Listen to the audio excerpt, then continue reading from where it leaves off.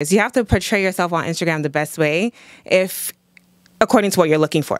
And that's another way to find a man. Like, listen, I'm putting myself out there any way I can to find my man. So are you looking for love on social media? I'm looking for love anywhere, outside, social media, anywhere. I'm portraying myself the right way in order to find the right guy. And so, you know, it's like social media, LinkedIn, like whoever is on dating apps, like put yourself out there.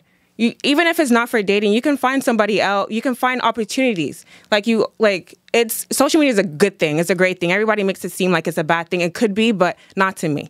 I'm not obsessed. Do you think it's easier to find love in the streets or love on the site? In the streets, for sure. In the streets. Outside, yeah. But like, you know, social media is just another, you know, it's another way we can. I still enjoy meeting someone the organic way. Yeah, me too. Like, are we the organic, over? Like at a coffee shop or something? Yeah, like at a coffee shop. Nice. Like I'm in the grocery store and the guy is like, "Hey, excuse me, I hate to bother you. I know you get this whole day.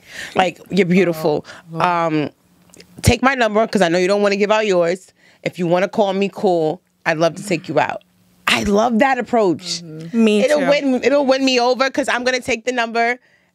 And I might tell myself I'm not going to call him till tomorrow, but I ain't got shit to do. And they see you. Let me call him and hit him. And hopefully, I'm hoping that his response is, let's see each other tonight. Mm-hmm. And they see the real, like they see you. You know what I mean? Yeah. They're not just seeing the social media, the edited pictures. So it is better to meet in person. Yeah. You know what I mean? Mm-hmm. My pictures ain't that edited. I'm beautiful.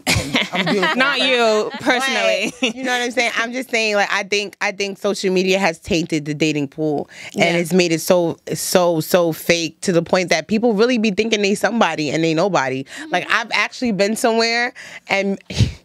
Oh God, I have been somewhere and ran into people who have like these millions of followers and they're super insecure in person. And it's like, you don't shake shit, but the internet, like from your four wall cubicle, the moment you step outside and breathe real air, you're nobody. They're like this big in person. So it's like, it has created this world that's not real. And I hate it. People think they're celebrities and they're really not.